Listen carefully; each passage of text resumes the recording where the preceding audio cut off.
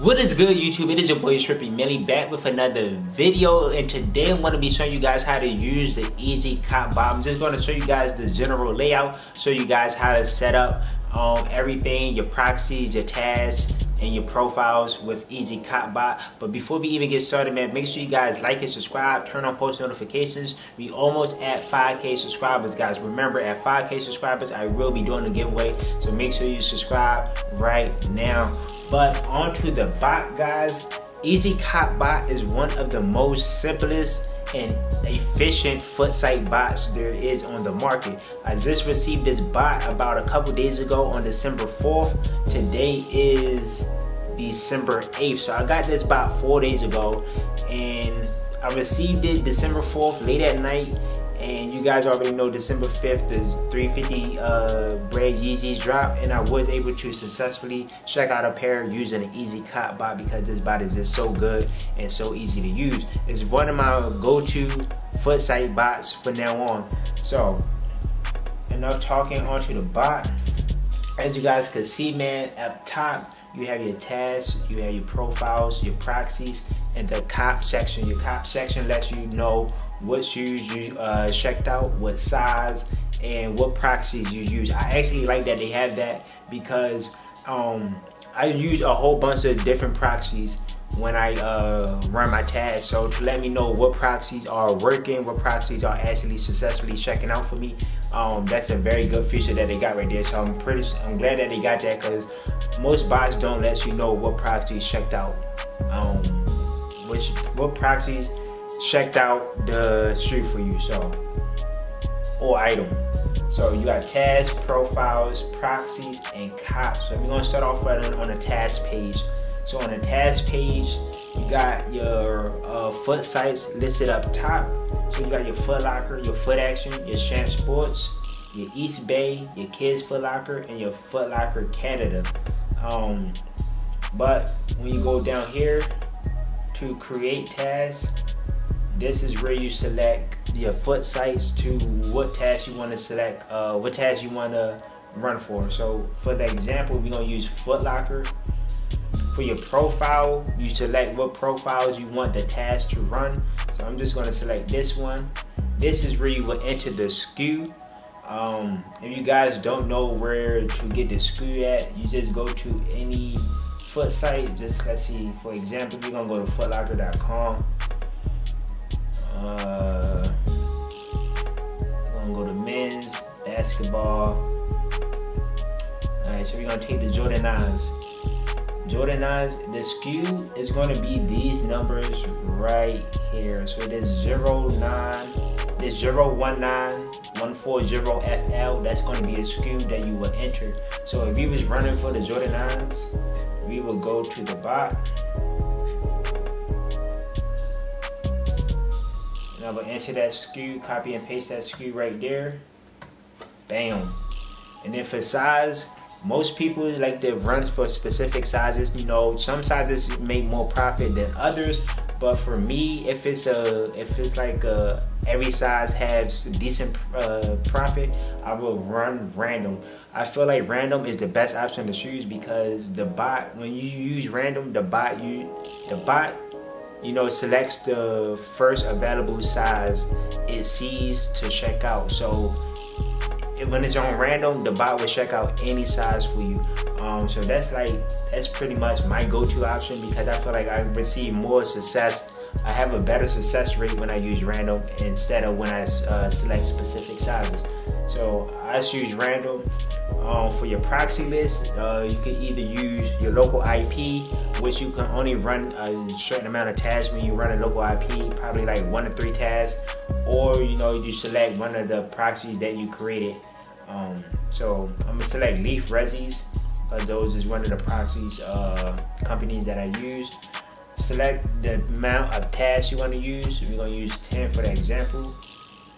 And for schedule, you will only use schedule if you won't be physically at your computer during the time of the drop. So say Foot Locker drop a pair of Yeezys at 7 o'clock in the morning, but you had to be at school at 6:30.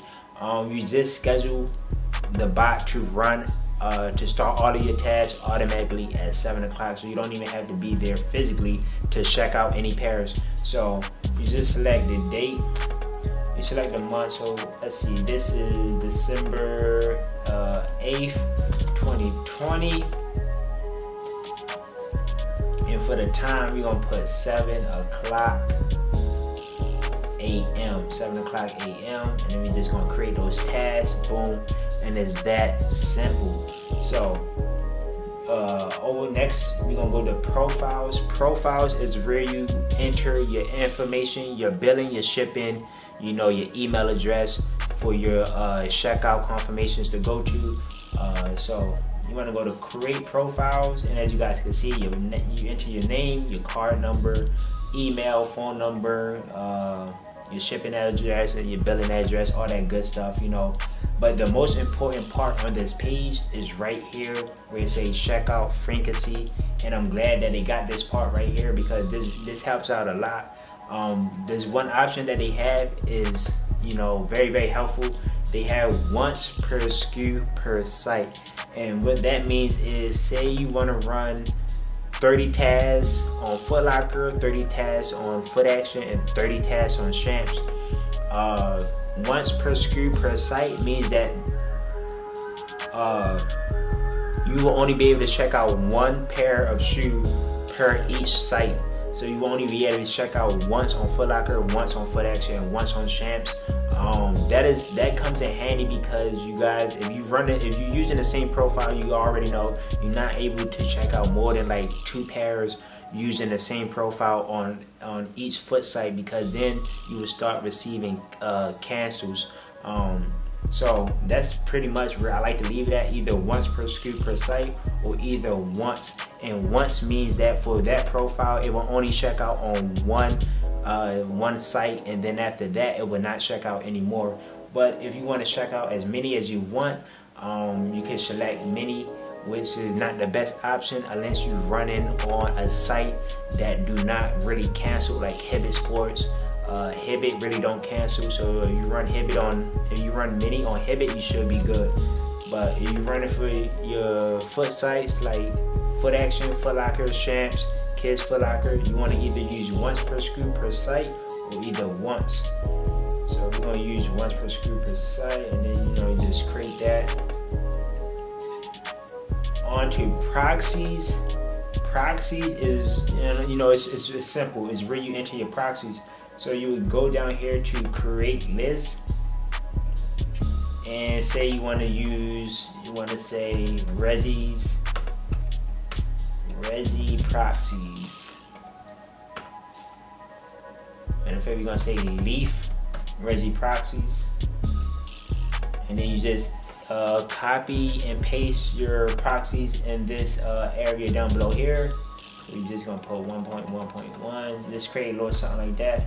Press create, and as you guys can see, my proxies will pop up here if it was a a legitimate set of proxies. To delete your proxies, if I want to delete certain proxies, you click on it and click delete list. You want to add proxies to a certain list. So if I want to add proxies to the current amount of proxies that I already got, I would do that, enter it there, and press add. Clear proxies, it will delete all your proxies. You don't want to do that. And then, like I said, once again, the cop section is going to log all of your checkouts. I like that they actually keep all of your checkouts there even over time, because I checked out this shoe on December 4th and it's still there. I know with certain bots, the cop section, the checkout section, it normally disappears after 24 to 48 hours. So I'm glad that they still got it there. I mean, it's always going to be in your Discord if you set up your cop section to your Discord, which we're going to go over right now. So over here on settings, you can actually set up your Discord webhook. So every time you check out, it will send a notification to your Discord webhook. You can either select what type of sound you want when they check out. So for example, we're gonna go over here to let me see, we're gonna select this. So anytime I check out, it will play this right here.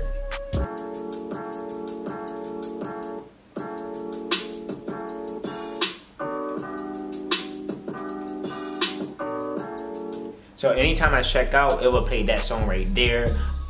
But you know, I don't really like that. So I like the basic checkout sound, which is that Cash Money. That Cash Money, that's the best checkout sound.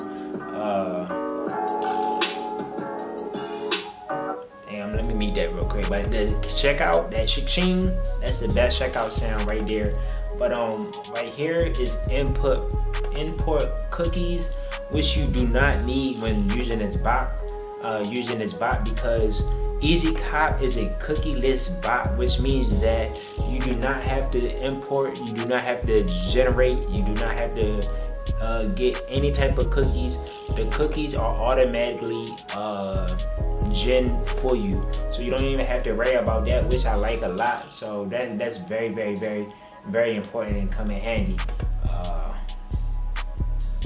But that is it for Yeezy Cop bot. I mean, it's simple, like it's in the name of the bot, Yeezy Cop bot, because literally all you have to do is set up your task and click start. Once you click start, it's gonna do its magic. That's all you have to do. This bot is wonderful.